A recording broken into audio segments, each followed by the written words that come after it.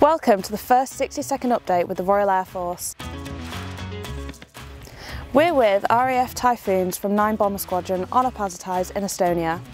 This mission is part of the UK's commitment to protect the airspace of our NATO allies in Eastern Europe. At RAF Wittering, the Global Enablement Force has been training in Ex Auxilium Fort, which tests air operations capabilities including engineering, logistics, military communications and medical services. The 22nd RAF Atlas C1 has been delivered to RAF Bryce Norton. Atlas can carry 37 tonnes over 2,000 nautical miles and operate from short unprepared airstrips. F-35 Lightnings and a Voyager tanker have been training in Alaska on exercise Northern Edge 23. This exercise has tested the ability of F-35 over 4,000 miles from home. That's all for now. We'll be back in 2 weeks.